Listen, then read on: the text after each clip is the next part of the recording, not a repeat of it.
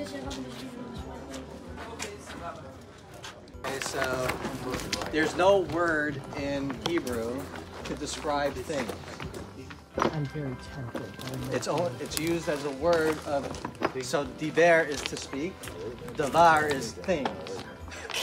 There's no word to describe things because everything is based upon really words. So let me give me your... And does that go back to Genesis 1? I'm going to throw something. So this word here, Dalet Bet Resh, what you talked about, poor language but rich in meaning, is that this word, depending how you use the vowels, because Hebrew doesn't have vowels, can be read as diber, to speak, or davar, describing something. This is my davar. It's a rock. So in Hebrew, we don't deal with things as a separate word. It's all based upon words. It's very important because in the 5th book of Moses, you usually translate it as Deuteronomy. In Judaism, we don't say Deuteronomy, we say Devarim. Devarim is the 5th book, and it means words.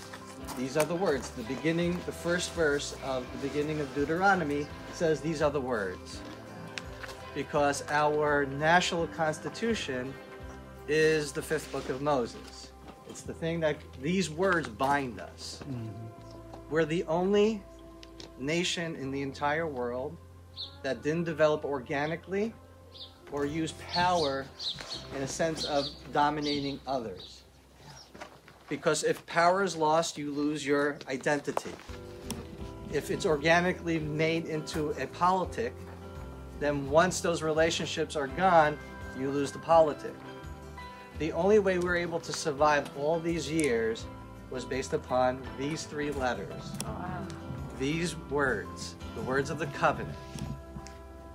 So, if you remember towards the end of Deuteronomy, God says to them, take these words with you as you enter into the land.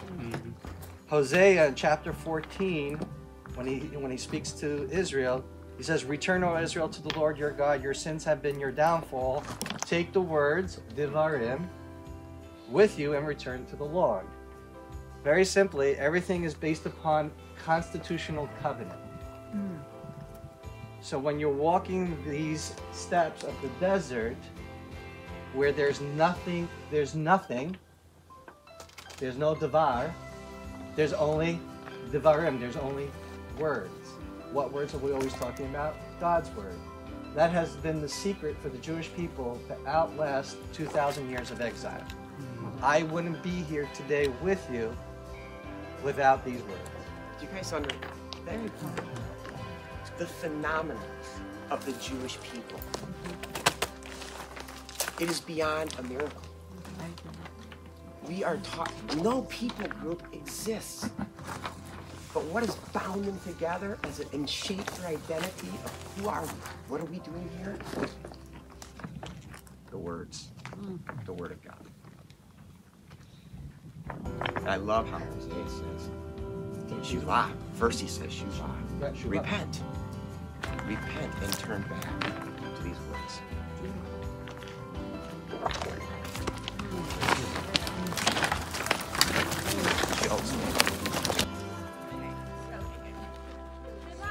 You're going up, right? Yep. You're walking up?